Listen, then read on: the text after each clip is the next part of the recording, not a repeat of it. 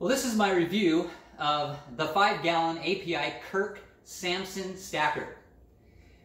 Later on in the video, I'm going to be showing you how to clean it and how to prepare the water that you put in it, and then how to actually use it. And I have a lot of tips for that, so be sure to watch that. And also, at the very end of the video, I'm going to be responding to one of the most frequently asked questions regarding storing water, and then provide an alternative to using canisters. Now, we have 24 of these in our garage, and we used to have a 260-gallon tank, and I got rid of it years ago because it bulged on the side and it was just inconvenience. It was an inconvenience to have to get the water and bring it in the house. You couldn't take it anywhere. It wasn't portable. These are portable. You can take these camping. If you have to bug out in your car, you can take it with you. You know, so this is a lot more convenient.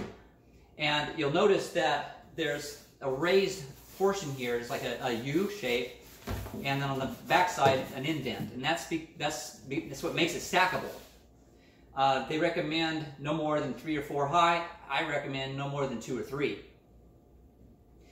It's made of 100% food grade plastic, BPA free, made in the United States, weighs 40 pounds, it has a handle when it's full, and it has a little dust plug on it, so if you're not using it, you just put the plug on to keep dust and dirt and contaminants from getting in. And then it comes with a cap, a wrench, and a spigot. The cap has a perforated edge on it, and the reason it looks like that is because when you tighten it up with a wrench, it'll lock in place. And then when you unscrew it, this pops off of it. You know that it's been tampered with if this is broken off. It has a seal inside, but it also has a plug in the middle, and you're supposed to be able to just remove it easily, you know, by knocking it out, so you can install the spigot. We ran into a problem with that. We couldn't just knock it out, but we have a solution in this video for that. Actually, I suggest doing this with a spare one right away. Don't wait for an emergency to do this. Get this put on right away so you have it to use. All right, so let's get started. The first step is to clean out the inside of the container. As per CDC guidelines, we are using 1 teaspoon of unscented bleach, nothing else in the bleach but bleach, to 1 quart of water. Just pour it in the container and swish it around and get it completely wet inside on all sides. Let it rest 30 seconds before emptying it. And then let it air dry after you empty it, or rinse it with treated water. All right, now you want to add your 5 gallons of water using a drinking water hose. See the link below for more information about that. Now the next step is to disinfect the water that you just put in. As per CDC guidelines, what we're doing is adding 8 drops of unscented bleach per gallon, and that turns out to be around just under a half a teaspoon for the 5 gallons. And then tighten the lid up nice and tight, and it's ready to store.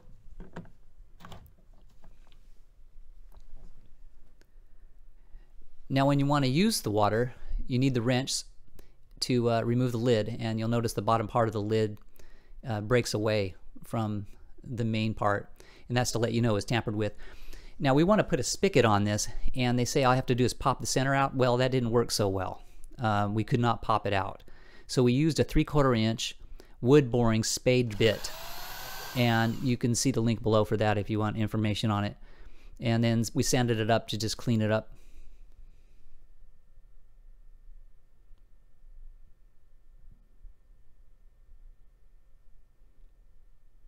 And then screw in the spigot and tighten it up.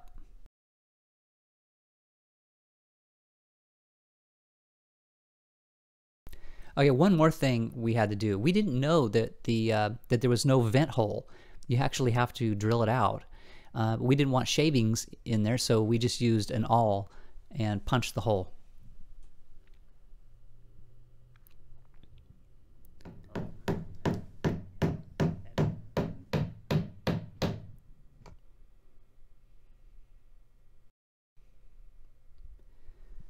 And something else we learned when we were using this to wash our hands it slid all over the place, and it was kind of difficult to hold while with one hand and work it with the other hand. So we decided to use a non-slip shelf liner. I'll have a link below for that if you want more info on it. And it really worked well. It kept it from sliding around.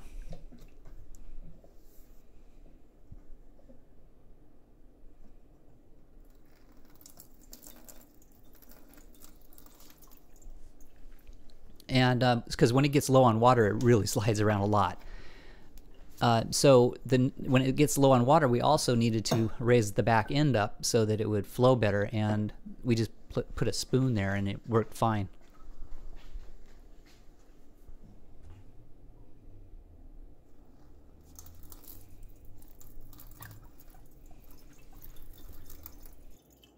And then don't forget to loosen the cap to get the better flow. The most frequently asked question regarding stored water is, how long can I store my water safely? The short answer is 6 months, according to the CDC. And that's if it's prepared correctly and stored at 70 degrees Fahrenheit or cooler. Now you'll see 6 months, 1 year, 3 years, all the way to 5 years, and you're going to see it in the comments below. People are going to say the same kinds of things. But you know, the reason that you can't get a solid answer on that is because there's so many variables. People have their own ideas and opinions, not based on science, and some sites out there are afraid to say anything because they know that you may not have prepared it correctly or stored it correctly, and that'll affect how long it can store. So 6 months is kind of the is what I go with. Now we run our water through our Berkey water filter. So we do that because this water is stored in the garage. We have 24 of these. And it gets really hot in Texas in the garage. It's way over 100 degrees, and so that's why we run it through. And people say, well, why are you going to treat it if you're just going to run it through the filter? That's because I don't want to start with water that's algae, mold, bacteria. I want the cleanest water possible before I actually filter it. Otherwise, I just go to the lake and get water and throw it in the Berkey in that way. So. Yeah, and if we refresh it in the wintertime, I don't mind drinking out of the canisters if they've been stored at 70 degrees Fahrenheit or cooler, and that has happened. Now, if you post down here, please, your opinions on this. Please post where you where your source came from, FDA, CDC, FEMA, or wherever. And there is an alternative to storing your water in a canister. The alternative is bottled water. It's probably one of the best sources of emergency water out there. Now, the expiration date on these are usually way over a year, and that's partially because of the rigorous sanitizing requirements for bottled water, or for bottles and the water. So which one do you use? You need to consider a couple of things. First of all, storage. When you store bottled water, I've done it. It tends to crush if you put too much on top. They'll leak. You can bump them. They get damaged easier, and they take too much room. These stack. They're sturdier, and they don't take as much room. So, I think canisters win out on that one. Another consideration is the cost.